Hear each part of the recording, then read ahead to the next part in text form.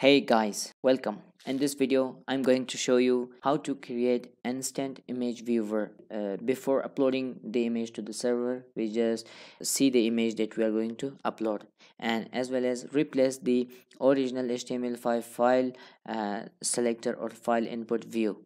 So we will use Tailwind CSS and AlpineJS and one line of pure JavaScript.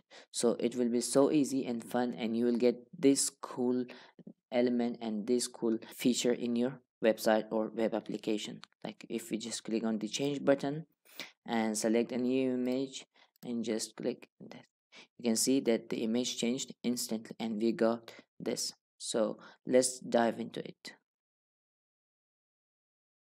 As you can see, I have linked Tailwind CSS and AlpineJS, and they are installed in my this project. I'll give the link in the description for the video to set up Tailwind CSS and AlpineJS. That is easy and fun, and don't worry about that. So let's start doing today's trick, and let's start with a div. Let's give it a class of width of about 32 and a height of about 32 and a border color of blue like 500, and let's say it be rounded LG, and just for the top section, let's see what we got on the browser. Yeah, we got such thing in our browser. And okay, inside that, let's create an image section and give it a source and image. Let's take it online from the Pixabay. Let's copy the link and put it in the source and give it a class of width full and the height, let's say height of full as well. Okay, and now let's check where we are. So it's time to create the file input. Let's say if we just create a simple input, so because form, we have to create the form tag first and then the input. And if we just take the type to file, let's save it and view it on the browser, what we get such thing, and we want to replace this one, and as well as just make it instant to view the uploaded image there. Now we got nothing. If we just take an image as well, we don't get anything. Let just replace it with a label first, and inside the label, let's say and put a span of, just call it change, and under that let's type the input and the type to file, and let's just give it a class of the shocking hidden class, and let's save it and just refresh it on the browser. Yeah, now when we click on the change, oh, we get nothing. So that is because we have the for and we have the input. Let's give it an ID of image, and let's call the ID here. Let's save it and refresh. As you see, it's now okay, and on clicking by clicking on the change, we can get the select option. So now we can just customize this portion of there. So for first of all, let me bring this image part inside our form, and now we can just make it cool.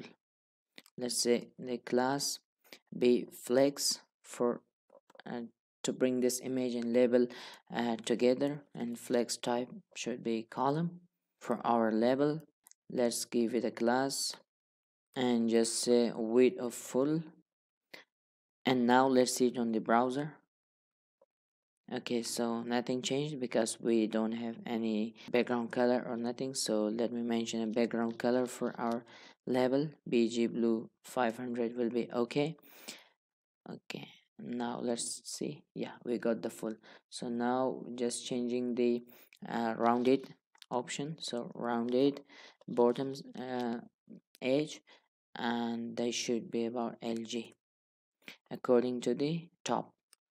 Bringing the text into the center, so just a text center, and we get the text. Let's say MX auto, and automatically it is into center.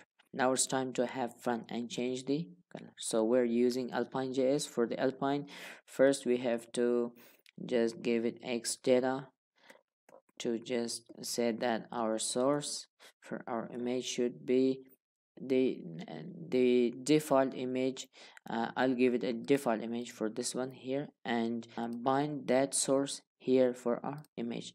So the link that we used here is completely fine, and I'll cut it from here and paste it inside our source variable on the X data of the AlpineJS. And for this image tag, I'll just put it a colon here to bind the source here. Okay, that is it. Let's save it and see if nothing changed. That's it, means that everything is fine.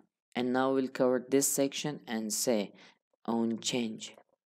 This means that on change, and if this section changed, so what should be done. And now we'll say if something changed here, the source should be like equal to this. And for now, for just instance, I'm putting blank.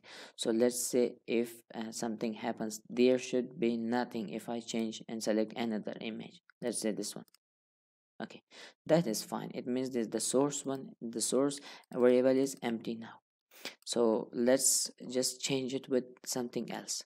When we change something in the input, an event happens, and that is where we can get the URL of the object with this JavaScript feature. So let's go and just say URL dot object to URL. So we just get create object URL, create object URL, and after that let's pass it the event. So in AlpineJS, the event is like global, and we can just get event dot target and dot files.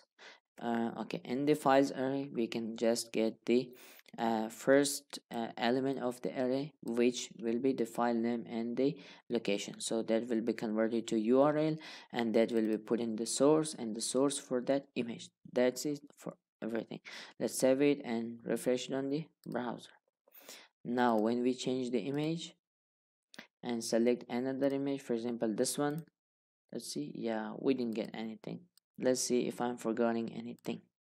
Everything is looking fine, and let's see the browser. Okay, let's copy this one. Okay, yeah, we got here. This must be capitalized. Let's save it and check it on the browser. Refresh it, change it again, select another image, and let's see. Yeah, we just got this. Hope you like it, and that was it for this video. So thank you very much.